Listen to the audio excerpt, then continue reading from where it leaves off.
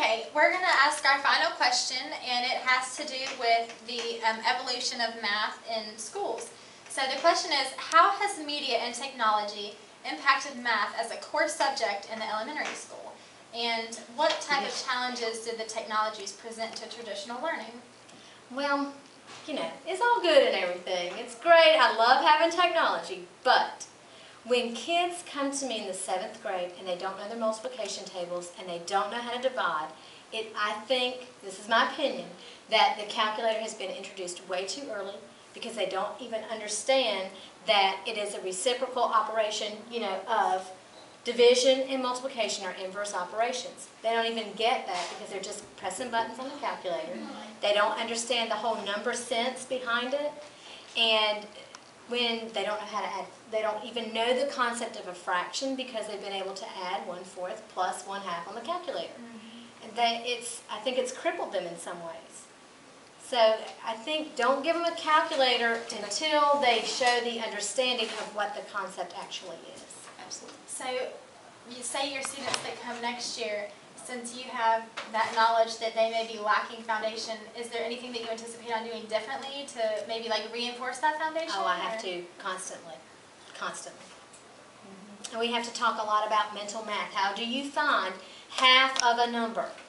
I mean, if it's an odd number, sometimes my students cannot tell me half of 17, and it drives me crazy. Without pulling out that calculator. That is their first instinct.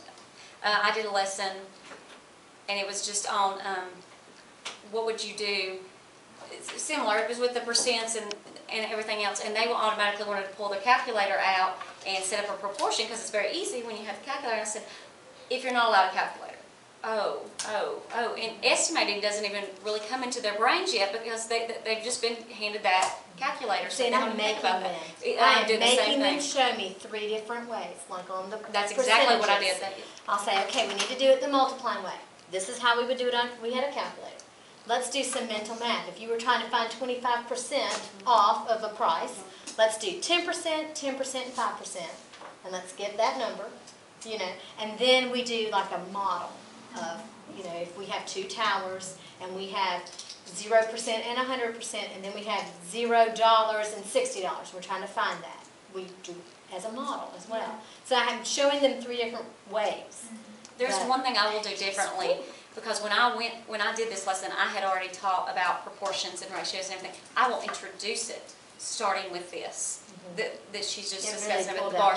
Just because when I went back and I was trying to get them to understand this, they just, just set up a proportion. It's so much easier, but they're still not getting the concept behind it. So next year, that's one thing I will change. Yeah. So it sounds like you rely really heavily on discussing mental math, and that really helps the students. Oh, well, yes. We're trying. So all in all, you would say that the use of calculators being introduced too early has definitely impacted math as a core subject. And that it also provides, it's more of a challenge than it is an aid. A calculator should be used once they've understand what the concept is. I mean, you can take them so much further using the calculator. Not, you know, once they know how to do long division, I don't say just give it to them just for the sake of practicing long division, you know. But if they don't even know, like mine will say all the time, if you want to take 60 and divide it by 12, they say 12 divided by 60. They say it backwards every time. And I said, no, we're not going to get, you know, we're not going to do it that way. That's going to give you a decimal, you know. But they don't get it because they've always punched it in the calculator. So. Okay, stop.